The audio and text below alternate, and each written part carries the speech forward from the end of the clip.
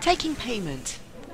Once you're satisfied that the bill is completely accurate and any additional items have been added on accordingly, you can then proceed through to the payment screen. To do this, you need to select the Pay Here button. This is located at the top right of the till screen where the total price of the bill is shown. Select the button and you'll be taken straight through. The full details of the bill are shown in the black window at the very top, whilst just below that are all the different methods of payment that the salon can take. Check with the client how they wish to settle the bill and then select the corresponding payment method from the buttons shown.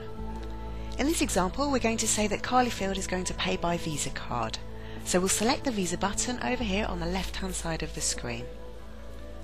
The balance of the bill has been entered over here on the right, and if we're completely happy that that's the exact amount she's paying by Visa card, we're going to select the Enter button, and it's now allocated £71.57 to her Visa card. We can see that over here on the bottom and also on the black screen showing the details of the bill. If we're happy that the bill's completely correct, we select Enter one more time and the bill has now been settled.